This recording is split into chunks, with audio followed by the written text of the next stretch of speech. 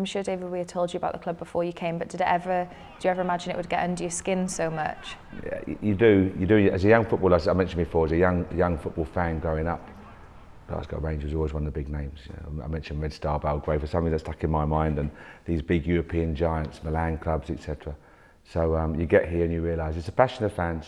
It's a passion of fans. It's walking out Ibrox, it's driving every morning into the training ground here in Harry is a great feeling. Never get bored of that. You know, you always recognise it. You're very, very thankful. It's a great club to be associated with, and as I say, it's a privilege to be here.